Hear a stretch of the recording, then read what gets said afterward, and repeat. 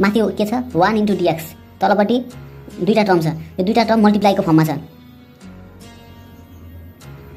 यो दुईटा term x - alpha x - beta, यो भनेको they act like one term, किनभने यो भनेको 5 * 4 भने जस्तै हो। 5 * 4 भनेको 20, एउटा टर्म हो भनेपछि डिनोमिनेटरमा एउटा टर्म हुँदाखेरि के हुन्छ,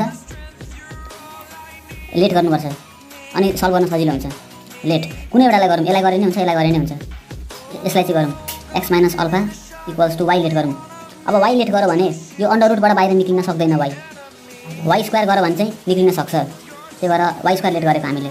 अब differentiating both sides with respect to x, यस्तो हुन्छ x - alpha divide by dx = dy² / dx, यस्तो हुन्छ।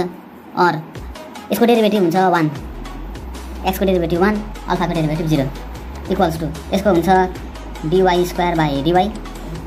dy / dx। अनलाइक टर्म थियो, लाइक टर्मलाई एरेन्ज गर्नको लागि चेन रुल हालेको हामीले।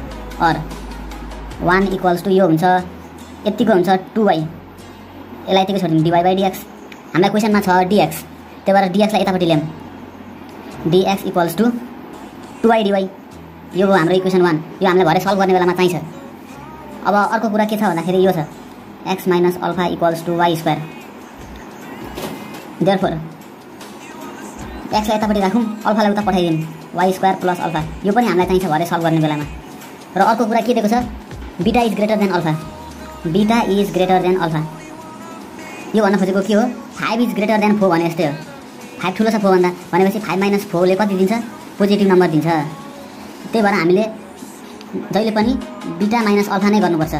अल्फा - बीटा गर्यो भने के आउँछ, नेगेटिभ नम्बर आउँछ। यो हामी गर्दैनौँ। यो बीटा - अल्फा गर्यो भने पोजिटिभ नम्बर आउँछ। त्यही भएर यो पोसिबल छ, यो गर्छौँ हामी। अब हाम्रो क्वेसन बुझिसक्यौँ, अब एन्सर सल्भ गरौँ। सोलुसन इन्टिग्रेसन dx को ठाउँमा हामी के लेख्छौँ, यो सिधै 2y dy divided by x - alpha को ठाउँमा y² x - बीटा, यो लेख्यौँ। अब यसपछि 2y dy, यसलाई यतिकै छोडिदिउँ 2y dy divided by y² भनेको अन्डर रुट भित्र छ, यो बाहिर निक्लिन्छ y √x - बीटा। यो y र यो y काट्यो। यो 2 भनेको कन्स्ट्यान्ट नम्बर हो, यसलाई इन्टिग्रेसन गरेर पनि खासै केही फाइदा छैन, बाहिर निकाल्दिउँ dy divided by x - beta छ। x को भ्यालु कति हो, x भनेको y² + alpha, y² + alpha minus beta equals to 2 times integration dy divided by √y²। यहाँ के छ, अल्फा माइनस बीटा छ। अल्फा माइनस बीटा त हुनु हुँदैन, किनभने यसले त नेगेटिभ नम्बर दिन्छ। हामीलाई त चाहिन्छ बीटा - अल्फा, किनभने यो कन्डिसन दिएको छ। यो कन्डिसनको फाइदा के हो भन्दाखेरि बीटा - अल्फा चाहिन्छ हामीलाई।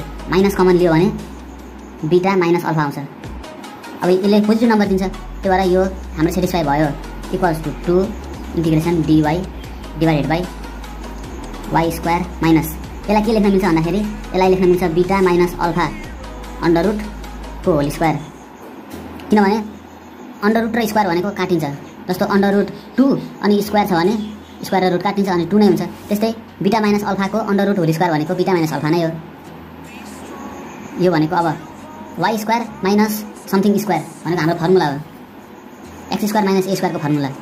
यसलाई x² माइनस यसलाई a² मानौँ सपोज। यसको फर्मुला छ लग x को ठाउँमा हाम्रो y छ प्लस x² - a² भनेको y² minus under root beta - alpha whole square plus c, यो छ इक्वल्स टु। अब यसलाई एरेन्ज गरेर लेखौँ,